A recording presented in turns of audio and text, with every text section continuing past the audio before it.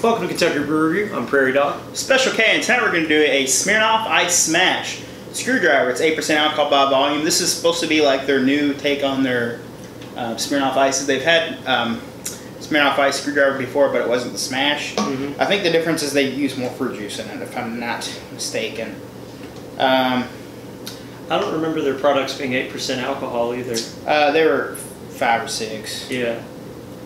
So, let's crack it up. They have a bunch of other flavors. This is just the one I bought because it was on sale. We do it for $3 for the 16-ounce cans. They had the bigger cans that are like $3 for the 24-ounces. Yeah, see, that color is not what I expected. It actually looks like a screwdriver, I will say that. Yeah. 8%, that's pretty good. Looks like orange juice. Yeah. It almost smells like orange juice. Almost. You know what it smells like? What? It smells like Tang. Or like Sunny D. Yeah, not quite Sunny D, but I can see the tang a little bit. It definitely smells better than some of their other products. It smells more real than it, but it's still definitely fake. Shall we? Let's do it.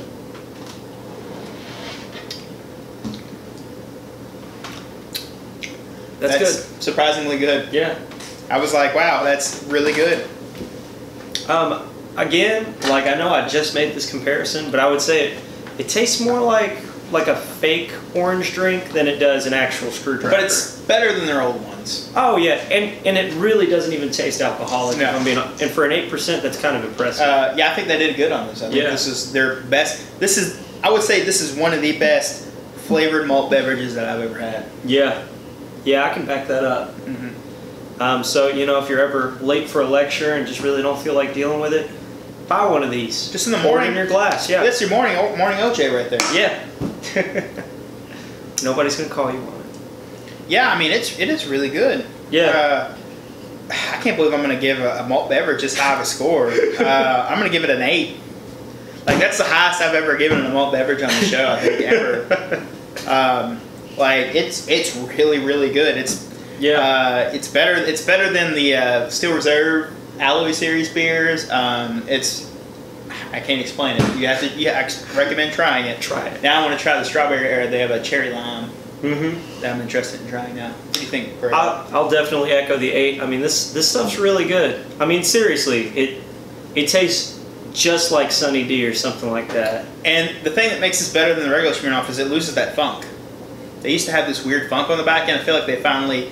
I can definitely tell there's something in there, but I can't tell the funk's there anymore. Man, I'm telling you, even, you know, normally with these, you might take a little taste and it's like, oh no, it's just the blue raspberry, but then you really drink on it and you're like, oh no, that's not just blue raspberry. No, yeah, you can sit here and chug this stuff and it still maintains its flavor all the way through. I could have this for a night. It's refreshing and cool. Like, it would be cool it would be good on a hot day or something. Yeah. It's a little tiny bit sweet, but it's not like overbearingly sweet. Yeah. And I would highly recommend this. And if you guys want to see the other ones on the show, you should let us know. Do you recommend it? Absolutely. Yeah. I can't remember the other flavors they had. I feel like they had a cherry, a grape, maybe like strawberry. They had like 3 or 4 different ones.